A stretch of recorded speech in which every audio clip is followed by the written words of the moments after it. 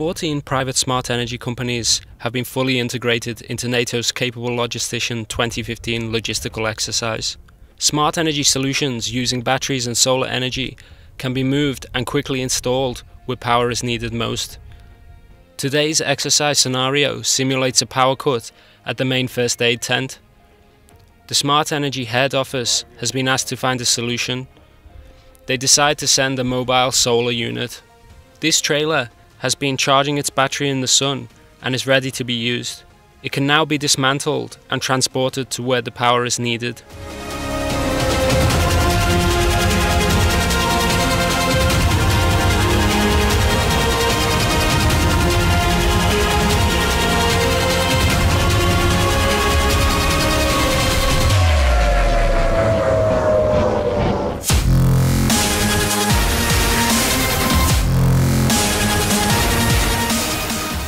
"10 kilometers away, at the first aid tent, the trailer is deployed.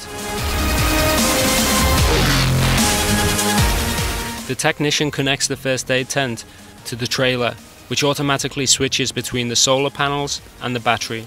Power is returned to the first aid tent, and the doctor informs Smart Energy head office that the power cut is over. Over the duration of the exercise, practical experience and lessons learned will provide information to a NATO Science for Peace and Security Advanced Research workshop. The workshop will provide feedback in two directions.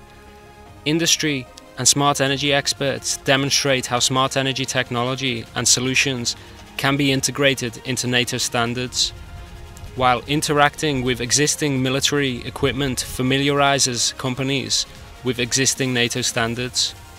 Integrating smart energy solutions into NATO standards and ensuring interoperability in the future could help improve the effectiveness of NATO operations.